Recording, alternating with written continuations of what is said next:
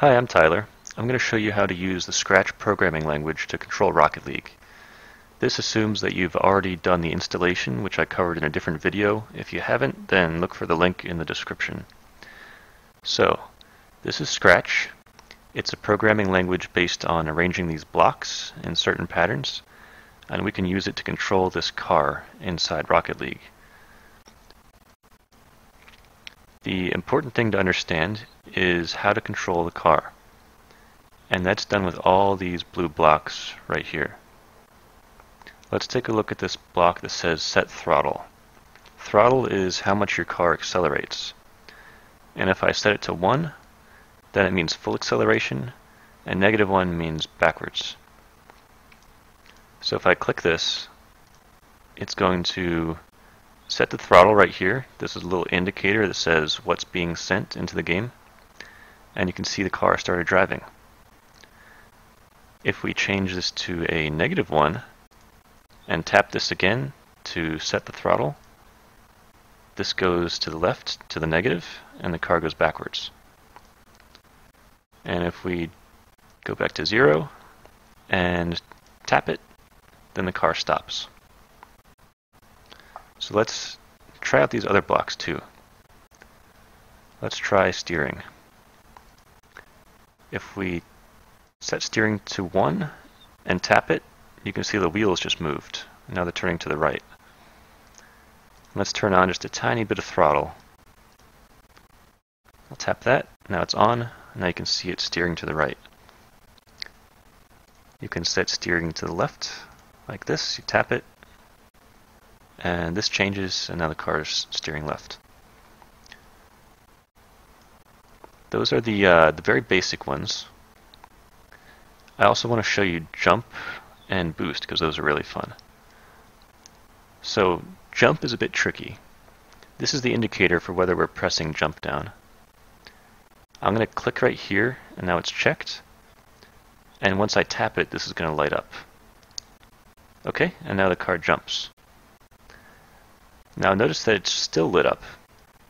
And if I tap this again, it's not going to jump. And the reason for that is that this is continuously lit up. It's like if you're holding a video game controller in your hand and holding down the button for like 5 minutes. You can't expect it to keep jumping. It's only going to jump the first time you press it. So if you want to jump again, you have to let go of the button by unchecking this and tapping it. And once I tap it, this will not be lit up anymore. And now we've let go of the button. And now we're going to turn the button back on when I tap this. Like that. Okay? And what else? Boost is similar, but it's not as tricky. Boost is either on, like that, or it's off. And we've got some other blocks here, but I don't want to cover them quite yet. First, I want to explain how this forever loop works, because that'll really help you get this thing to drive around the way you need it to. So, when I was showing you before, I was moving the steering, and then nothing happens yet until I click it, and then the steering changes. But once we run this program by clicking the green flag, it's like somebody's automatically clicking this over and over and over and over again for me, about 60 times a second. So when I move this slider, it starts changing throttle immediately, and it starts changing steering immediately without me having to tap anything. So I can yank this back and forth and the car steers around. And that's going to be really useful for us. And that'll work as long as this is glowing yellow. If you accidentally click somewhere and it stops glowing, then the car isn't listening to me anymore. You can see that this isn't moving and nothing happens here. But to get it to glow again, you can either tap here or click on the green flag, and now it's going to listen again. It'll change all the time.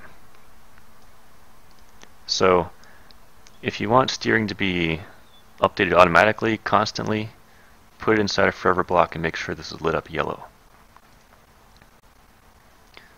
Okay, and the same goes for things like boost.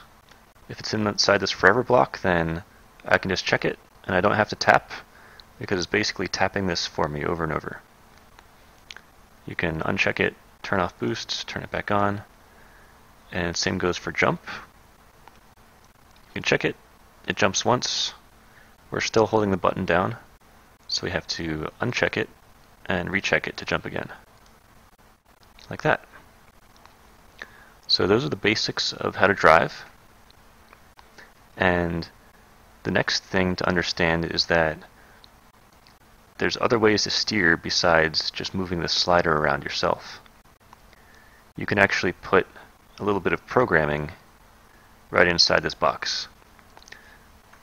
And look what we have here. These are going to be very useful for that. This block figures out how many degrees you have to steer left or right to get to a certain target. And by target, I mean something like the ball. This is giving me the location of the ball, which is being tracked right here. If I put this inside here, it's like I'm saying, how many degrees do I have to steer to get to the location of the ball? And if I tap this, it'll tell me a little preview of how many degrees. So right now it's negative 160. Now it's negative 133, and it's changing because the car is moving around and the ball is moving around too. Tap it again, now it's only negative 53 because we're kind of pointing towards it in that moment. If we move this right inside steering, then it will start steering automatically based on the numbers that are coming out of this block. And since it's inside the forever block, it's going to be like somebody's clicking it really fast. So I'm going to put this right in here, and now it should be steering automatically after the ball, and there it goes. There's a whole lot more you can explore with this, but for now I'll leave it up to you. Hope you have fun, and I'll see you next time.